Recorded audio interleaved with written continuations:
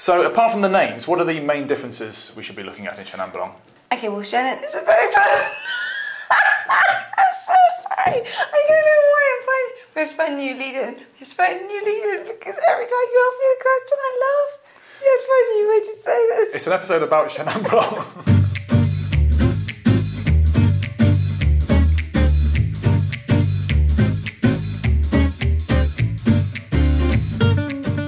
Hello and welcome to another edition of Boozy and the Beast, How to Drink Better, and happy Chenin Blanc Day.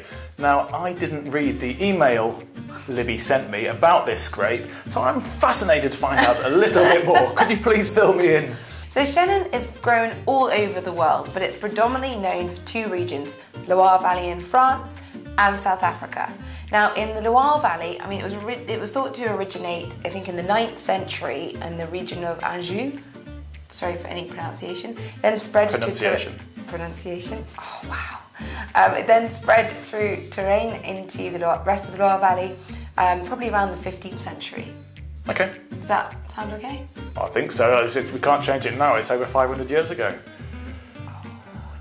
It was also one of the first vine cuttings to arrive in South Africa in 1655, where it was actually called Steen.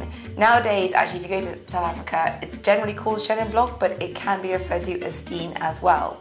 And in a previous episode, when we talked about how to read a wine label, we said how in some of the old world countries, like France, a wine is referred to by its region rather than by its grape, which means that Chenin Blanc is known by other names. And it also means that as my pronunciation is terrible, and Robin used to be a professional rugby player in France, he is going to say the names of where this grape is from and what it sounds like. So I'm glad I can be of some use today, Libby. So you're looking at Vouvray, Garde de Chaume, Bonnezeau and Savagnières, I think it was.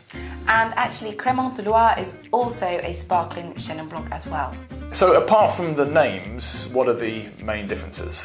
Well, Chenin Blanc, a bit like Chardonnay, is a very versatile grape, and it really changes depending on where it's grown, what kind of soil and what kind of climate. So in France, which is a cooler climate, the Loire Valley, you've got a lot more of that high acidity in the grape. You'll get a lot more of the citrus, the green fruit notes, the orchard fruits, so things like apples and pears, and a little bit of light honeysuckle blossom.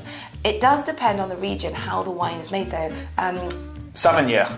Savagnières is only ever made in the dry style, whereas Vouvray can be made dry, it can be made semi-sweet, it can be made really quite sweet. This is a demi-sec here. I did buy the wrong one, to be fair. You did buy the wrong one, but it's all educational. We don't waste anything on this programme. We certainly don't. So that'll be slightly sweeter. And it can actually, it's very susceptible to botrytis, or otherwise known as noble rot, which is we've talked about in the dessert wine episodes already. But in certain areas, it can also make a really thick, gorgeous, sweet, gingery, sort of quincy flavoured dessert wine as well. Whereas in South Africa, which is going to be a warmer climate, you'll get more of those stone fruits, so more peaches, more nectarines, and some tropical notes as well, pineapples and mangoes and things like that. Most South African producers produce Chenin Blanc as a dry style, but some of them do the straw wine, that sort of sweeter dessert style, and actually a bit like the Crémant de Loire, the sparkling in France, it is often used for MCC. And here, I have one of my faves here, Sparkle Horse. Ooh. This is by Ken Forrester. It's a sort of self-proclaimed, because Chenin Blanc is the grape of South Africa, it's the most widely planted grape. Ken Forrester sort of self-proclaimed the king of Chenin, essentially. And this is a sparkling MCC made traditional champagne style, fully Chenin Blanc, and it's actually absolutely fantastic. Everyone I know in the wine world loves it. So the Sparkle Horse sounds like the ideal wine to be drinking during Pride Month as well. You're right!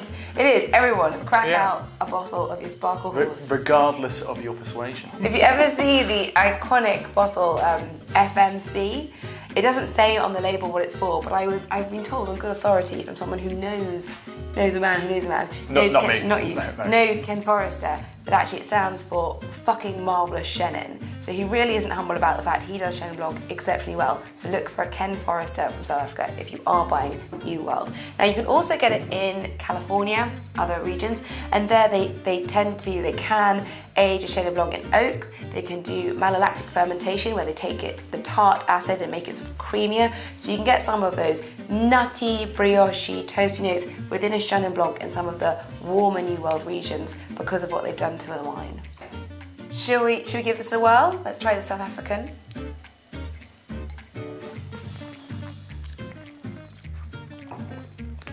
Well, that's quite nice. You still get the sort of apple notes that you find in the French stuff, but there's definitely that sort of peachiness and honey flavour that you did mention, so yeah. It's got more rounded texture generally than that. It's still got the refreshing acidity, I feel, but it has more of those stone fruit notes rather than the apple and the light blossom notes of a Loire Valley. That could be another good summer choice. Well done, Bruce, again. Now shall we drink the wrong wine? The incorrect wine. This is a demi-sec Vouvray, so that is going to be a sweeter version of Chenin from the Vouvray region. Cheers.